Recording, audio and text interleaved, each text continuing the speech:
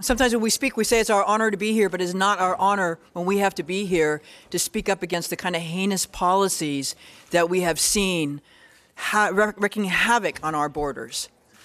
As a woman, as a mother, as a citizen of this country, as a Californian, as a human being, I can say that the policies that are going on right now in our country are unacceptable, are un-American, are certainly un-Californian. As a social worker, I can tell you that for decades, our policies in this country have been at all costs to keep families together.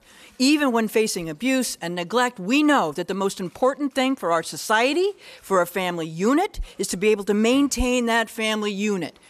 Because that's how we build resilience. That's how we show people that we care.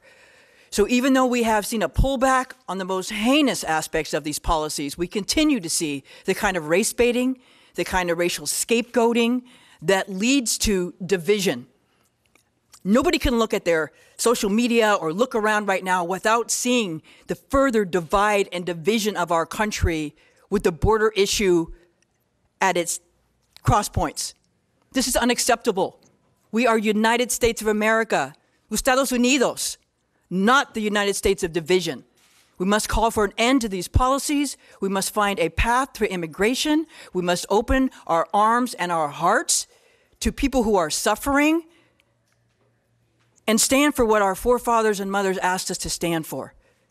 Estados Unidos, the United States of America, where everybody has a chance to succeed.